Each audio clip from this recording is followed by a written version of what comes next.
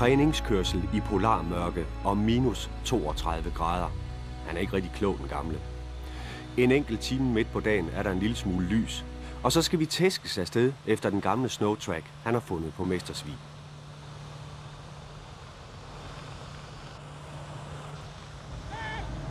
Men han har jo nok ret. Det her er nemlig hans land, hans domæne, hele hans liv. Det er ufine metoder, det der.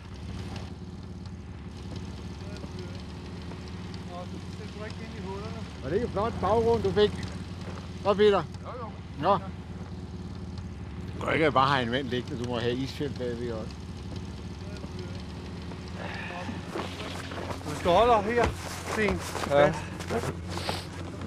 Det er skidt med hånden. Vi skal have forskellige stillinger. Lad os prøve det.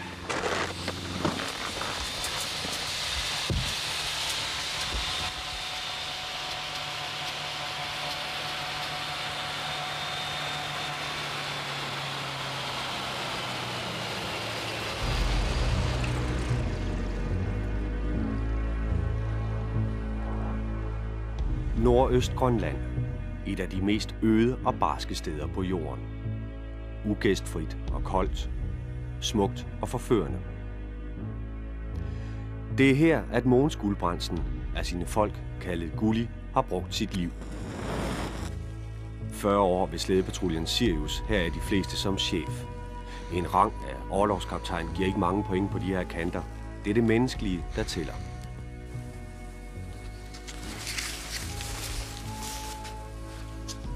Jeg har brugt et helt liv i forbindelse med denne kyst. Altså, det er nok ikke til at forklare for nogen andre. Altså, jeg er kommet til at holde af den, og lært den at kende. Lært at respektere naturen. Modsat så mange andre, der kommer og skynder sig væk igen, fordi der er for store fjælder, og der er for koldt, og der er for mørkt osv. I en alder af 61 år er det slut. Han skal på pension. Men vi forsøgte at overtale ham til at køre en sidste slædetur. En tur op gennem det enorme land, der blandt kendere normalt kaldes kysten.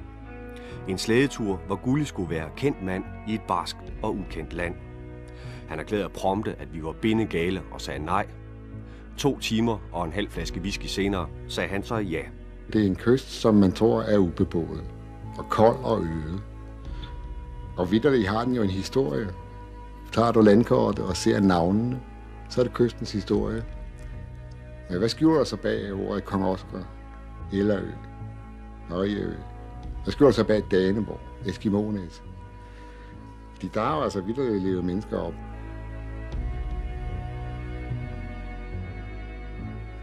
Hvis ikke jeg er alt for træt, så vil jeg kunne fortælle nogle historier forhåbentlig om de mennesker der.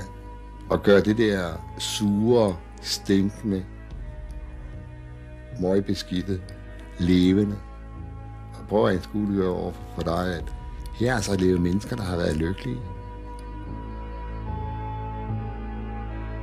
Grønland, menneskenes land, er umådeligt stort. Men hele det indre er dækket af indlandsisen, en flere kilometer tyk iskappe. Derfor ligger byerne ved kysten, de fleste mod vest. Selve Nordøst Greenland er lige så stort som hele Vesteuropa, men her bor kun en lille håndfuld mænd. Vores slæderejse skal starte på den nedlagte flyveplads i Mestersvig. Gå op om Daneborg, hovedkvarter for Sirius, op til vejrstationen Danmarkshavn, hvor der sidder 8 mand, og endelig op til Kap Morris-Jessup, verdens nordligste landfaste punkt. Herfra er der direkte sigt til Nordpolen. Det er en rejse på tusindvis af kilometer, men indlandsisen er en gold isørken, både for mennesker og dyr. Derfor er det de umådelige fjorde langs kysten med deres metertykke is, der bliver vores landeveje. Rejsen skal starte, når lyset kommer igen i foråret. Og meget naturligt bliver det Mogens Guldbrandsen, Gulli, der skal være ekspeditionsleder. Han har som noget af det første håndplukket en af de allerbedste slædekuske, som han har mødt gennem sit lange liv. Det er ham her, Claus Birkbøl, med tilnavnet Tavse. Som gammel Siriusmand har han kørt over 13.000 kilometer på hundeslæde. Og så er der ham her, Peter Watt, tv-fotograf hos DR derude. Peter har været adskillige gange i Northeast Greenlandnd for at filme, men den her gang er det alvor. Og endelig er der mig, sagde hunden. Sten Ysing, journalist hos DR derude, ligesom de andre håbløst ramt af den arktiske bacille. Men det hele startede for over et år siden.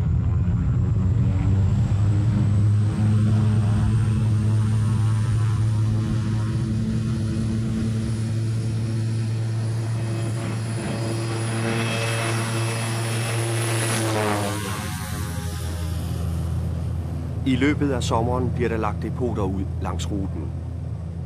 Med Jonas Finnbogason ved roret kan man trygt lande direkte på fjeldet. Flyvning i Northeast Greenlandnd, hundredvis af kilometer fra alting og uden radiokommunikation. Det er et job for specialister.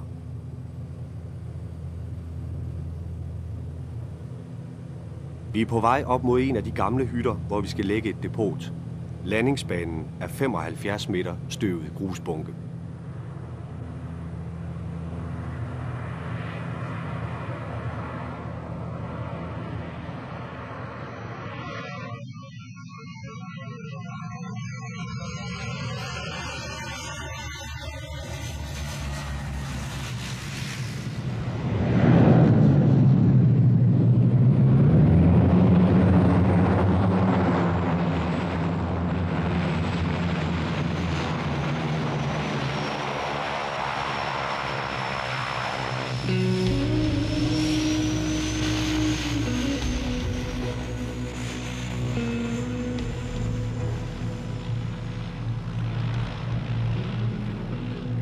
Rundt om i Northeast Greenlandnd ligger der stadigvæk mange gamle hytter fra den tid, hvor danskere og nordmænd drev fangst heroppe. De er primitive, men perfekte for os til at lægge hundefoder, petroleum og mandsproviant i depot. Så skal man bare håbe på, at der ikke kommer en isbjørn forbi, før vi gør det. Baller hele væggen ind for at smæske i sig af godterne. Det er set før på de her kanter. Til sidst lægges tændstikkerne klar, så en mand med forfrysninger kan få dem ud af æsken.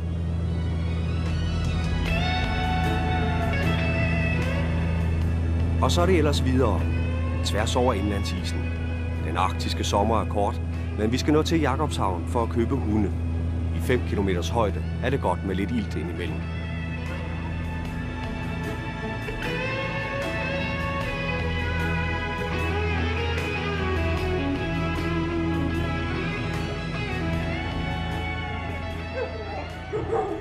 Jakobshavn. Her er flere tusinde slædehunde. Men ligesom en dansk landmand ikke sælger sine bedste køer, så sælger en fanger heller ikke sine bedste hunde. Jens, der er tidligere Sirius-mand, har lavet det indledende benarbejde for at skaffe os nogle gode hunde. Det er sgu ikke udseendet snyder. Ja, de er meget. De trækker jo 300-400 kilo op over fjeldet. Ja, de er senede. Men det er jo ikke sådan, at de bliver banket med pisken, men de ved, at hvis den knaller der, så skal der altså laves noget. Bare ser vi på de store hunde nu. Det bliver du også en dag. Der bliver du rigtig sædehund. Lille ven. Gulli starter det spil, hvor en hund skal prøves af. Den er ikke helt tryg ved det, og vil helst ikke se ham direkte i øjnene.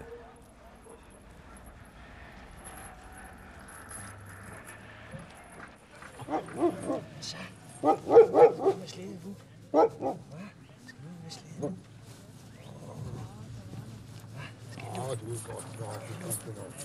Hundene kan godt se lidt pjuskede ud i deres sommerpels, men de er avlet optimalt gennem generationer. En hund, der ikke dur, bliver skudt med det samme. Derfor er stammen fantastisk sund. Og så skal de vende sig til at blive snakket med. Det her er trækdyr, ikke kæledyr, men det kan lade sig gøre at vinde deres tillid. Ja, gør det godt. Ja, goddag. Altså, de bliver jo gode til næste forår, hvis de får noget foder her i efteråret. Det er jeg ikke bange for. Og ham, der er helt ude på højre fløj, synes jeg godt om. Og så er der 2 herhenne til venstre.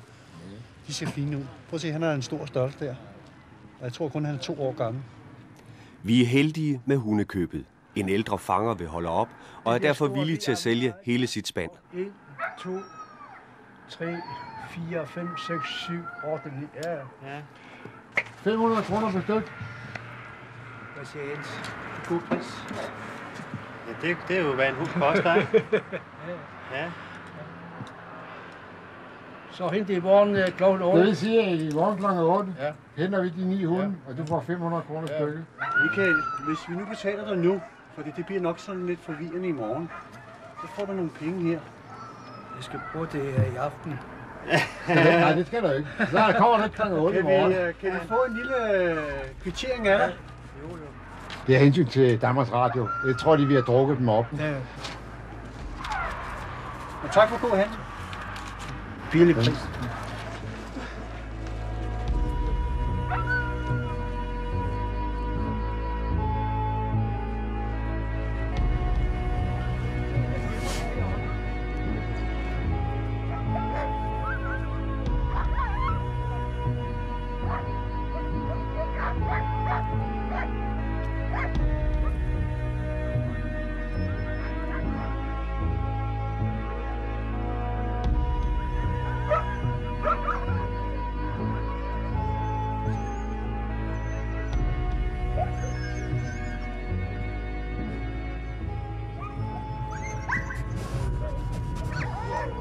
Mange af hundene har ikke noget navn.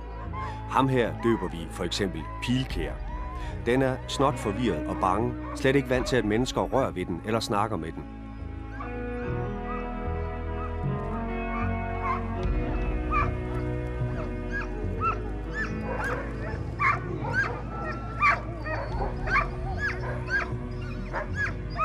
Lille ven. Er du ude at flyve? Og så går det ellers tværs over indlandsisen igen. En lang tur, hvor tavse så passende kan bruge tiden til at ordne kæderne, som hundene skal stå i. De må ikke kunne nå hinanden, ellers slås de og bider hinanden til blods.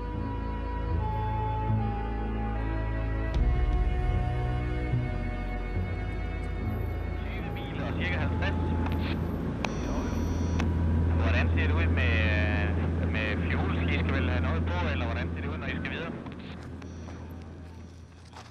Sidste stop er Gullis gamle enhed, slædepatruljen Sirius, her på Daneborg.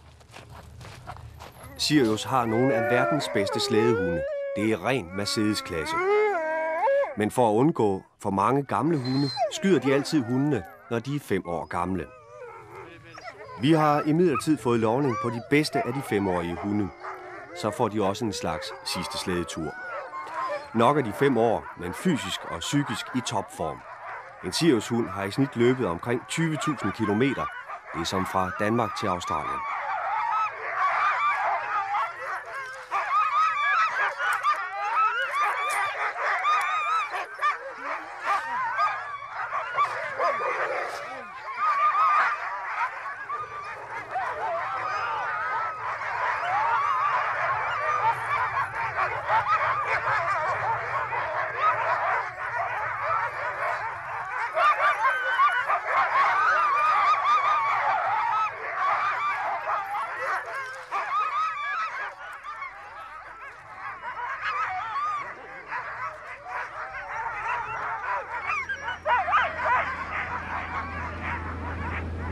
Og så det sidste nøk ned til den nedlagte flyveplads i Mestersvig, hvor de 22 hunde skal stå, indtil vi skal afsted.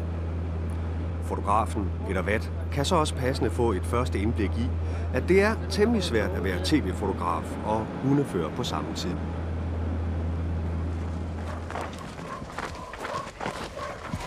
Rolig.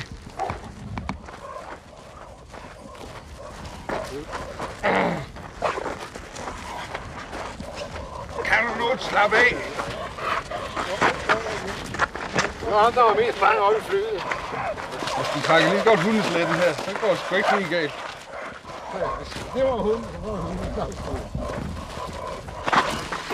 Hey, for helvede en hund.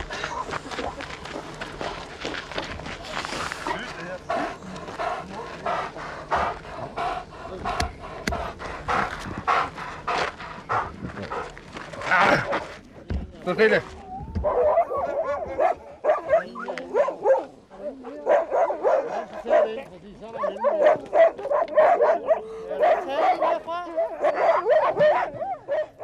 Og så en fed klump sælspæk. Det er ren slik for en slædehund.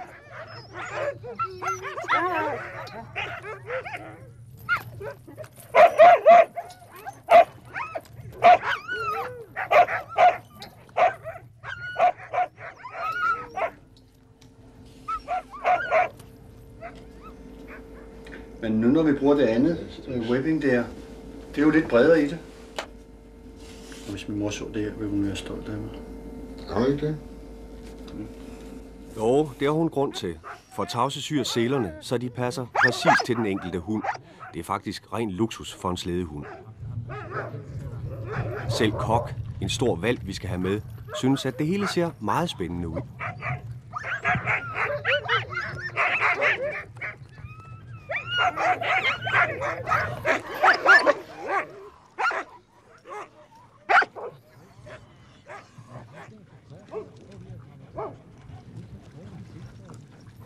Men vinteren kommer hurtigt i Northeast Greenlandnd. Den første nysne lægger sig på fjellene allerede her i august, og de værste huller, både hos hunde og mænd, skal lappes. Et dybt ar efter et slagsmål kan man egentlig godt sy, men som regel gnaver hunden stængene løs i løbet af 5 minutter. Derfor er det ofte bedre simpelthen at klippe lidt af pelsen væk, så den selv kan holde såret rent, når den slikker på det. Så slikker du. Så slikker du. Vores huller skal også ordnes. Faktisk er tandpine, sådan historisk set, et større problem på polarekspeditioner end sult og kulde. Så hvis du skal ud på en større ekspedition, så vi få det lavet ene. Så har vi, efter vi diskuterede problemerne med jeres hunde, lagt en ekstraktionstang i, som kan rykke knækkede hundtænder ud, hvis de har fået problemer med det, når de har været oppe at slås. Det var stort set, hvad vi har fundet ud af, at I har brug for på den her tur. Verdens mindste tandklinik.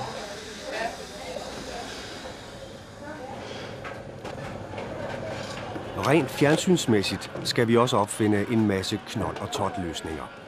De store multinationale firmaer, der fremstiller professionelt tv-udstyr, bliver så underligt tavse, når man spørger, om deres grej kan holde til flere måneder i en 30-40 minusgrader. Derfor pakker vi blandt andet videobåndene, som om det var rullepølser. Vakuumemballeringen gør nemlig, at vi kan køre med dem inde på kroppen for at holde dem varme, uden at der går fugt i dem. Det er i hvert fald teorien.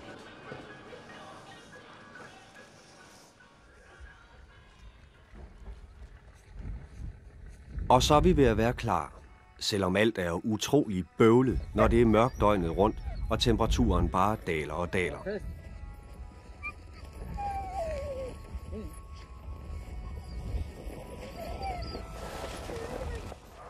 Den lille generator, der skal lave strøm til kamerabatterierne, får let åndenød, når temperaturen kryber under minus 30 grader.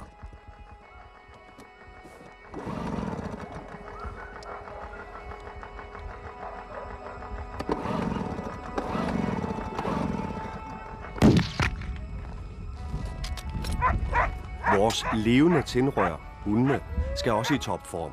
Derfor fodres de optimalt, inden vi skal afsted.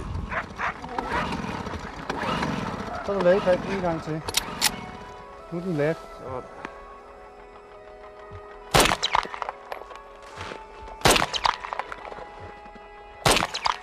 Men det er bedst, hvis der kommer en bjørn jo, at den er afsikret, så jeg bare tager ladecreme og kan skyde. Ja. Ja, og vindmøllen har også lidt skade. Stål og plastik sprænger som glas i de lave temperaturer. Hvad der fungerer derhjemme i Danmark i teorien, får ofte sit banesår her i Northeast Greenlandnd. Men Kok, den store hvalp fra i sommer, er nu blevet voksen.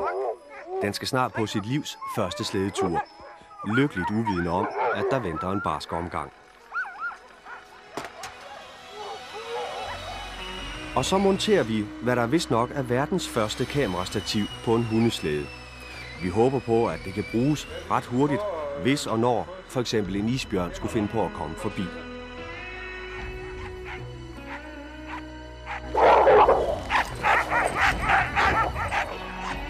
Sammenbragte hunde er lig med slagsmål.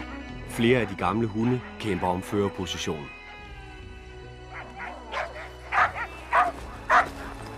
Nå, Sigurd, du er den eneste, der bliver på din plads.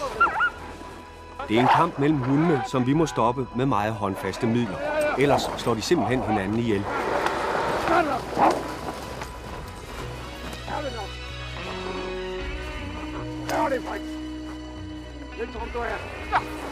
Se, de er gode nok, når de først kommer i gang.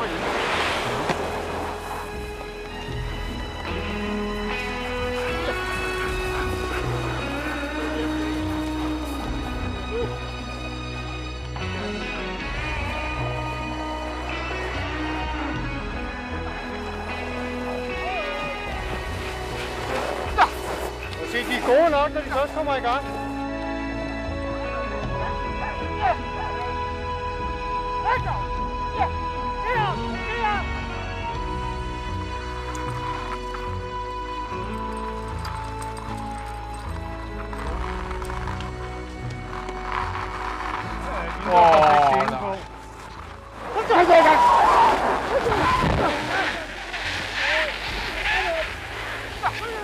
Se, de er gode nok, når de først kommer i gang.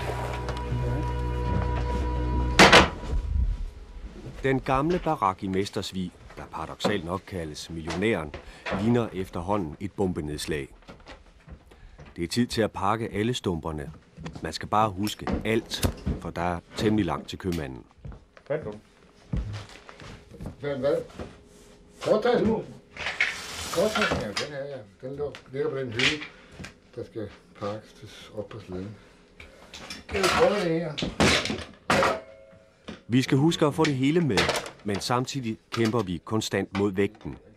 Hver slæde må maksimalt veje omkring 450 kilo. Det betyder nemlig, at hver af de 11 hunde skal slæbe sin egen vægt, det vil sige omkring 40 kilo.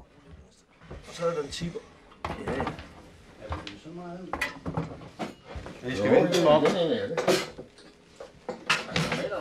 Det er nu, at al Gullis og Tauses erfaring med slæderejser skal bruges. Men samtidig skal vi slæbe på en masse tv-udstyr. Det er dagene, hvor det skal afgøres, om 10 kilo hundefoder kan erstattes af en modlysblænde, 2 polfiltre og en lille monitor til gennemsyn af billederne undervejs. TV-udstyret har den nu med at tabe 1-0 hver gang. Til gengæld kan man så glæde sig over, at smøgerne ikke vejer særlig meget, for de skal med. Okay. Ja, så gør jeg det. Må jeg godt vente lidt? Fodre? Den fodre her. Må jeg så fjulen bag dig? Så skal vi have den... det sidder fotografen på, men ham flytter vi lidt. Efterhånden, som afrejsen nærmer sig, går der lige frem sport i at fælde de tungeste kasser af på det andet slædehold. Så har vi altså ikke plads nok. Nej, men altså... Ja, vi kan ikke sende tøjet væk, fordi vi ser jeg tror jeg i ballen eller noget andet. Så Ja, men det er også... Det er et sikkerhedsspørgsmål. Altså, det er derfor, jeg spørger. Altså, så har vi kamerakassen på læsset, ikke også? Og så har vi narrasekasse på den anden slæde, ikke også? Ja, og radiokasse. Og radiokasse oven på læsset. Nej. Nå, det vil sige, at de har kun generatokassen på læsset derovre. Altså oven på det hele. Nej, det har de har kun videokamera. Og kæreste gudmand, de har lige netop vundet en dropkasse. Vi er altså nødt til at have hundefoder med. Ja, vi skal have 2. Ej, nothing. Vi skal have 2. Jeg kommer bare med flere problemer. Vi skal have 2 eller fisk med. Og så endelig, i starten af marts måned, kommer lyset igen. Langt om længe kan vi komme afsted.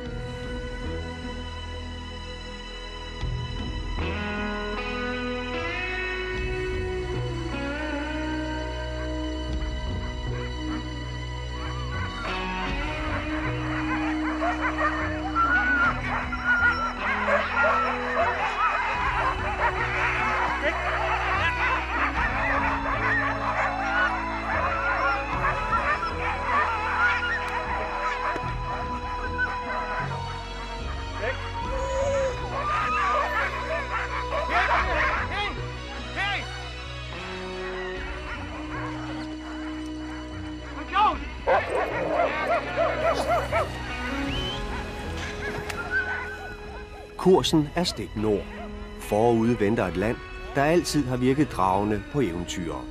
I dag er de væk, men deres bedrifter og historier ligger der stadig og venter kun på at blive fortalt.